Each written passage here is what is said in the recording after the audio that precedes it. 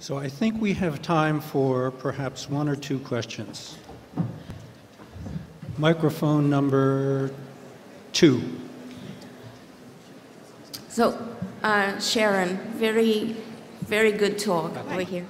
So, I just want to ask your opinion about the potential role in the near future of big data and computer analytics to overcome some, not all, but some of these observational studies bias.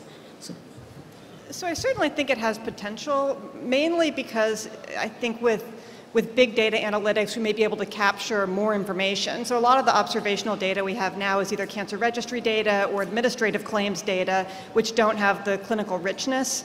So I do think that having sort of big data analytics could improve that, because you're going to get you have the potential anyway of getting much more detailed and comprehensive data. But whether or not that's really enough to overcome fully all the biases, I'm not sure. Number 2. Yeah, Emil Rutgers, Amsterdam. Thank you, Dr. Giordano.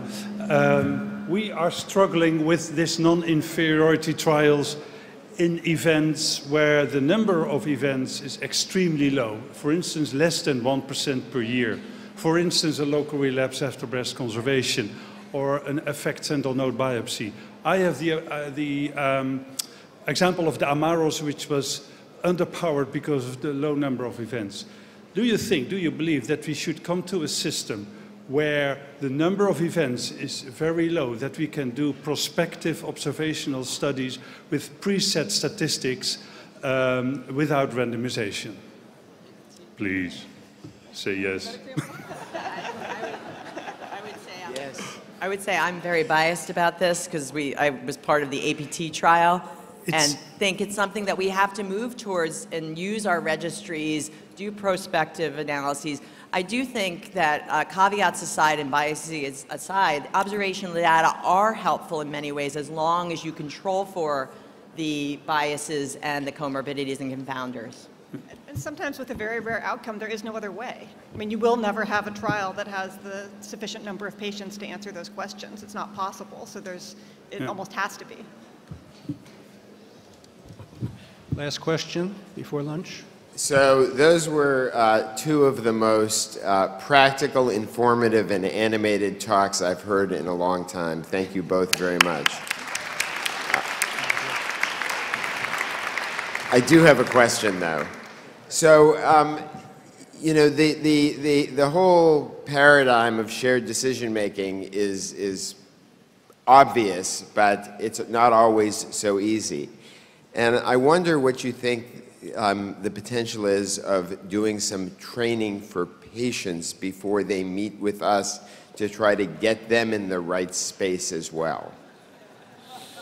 So I can start. I think that's a terrific idea, and there are studies underway where people are given, and have been done, where patients are primed with a decision support tool before they see the physician, most notably right now in the surgical space, where they're making decisions about their local therapy options, where we encourage them, or it's part of the research, to look at the decision support tool before they see the clinician to make the most of the time. And the Society of SDM, I forget what it's decision making, actually, Society of Medical Decision Making, thank you, actually supports doing just that and getting a decision support tool into a person's hands before they even see the doctor, when they know what the decisions are going to be for things like hip replacement or early breast cancer care, where, you know, there are lots of choices and patients should have their preferences weigh in.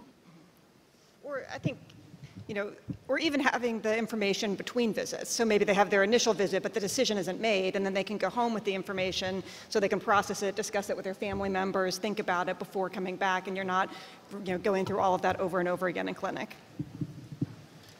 Well, thanks again very, very much, and enjoy lunch.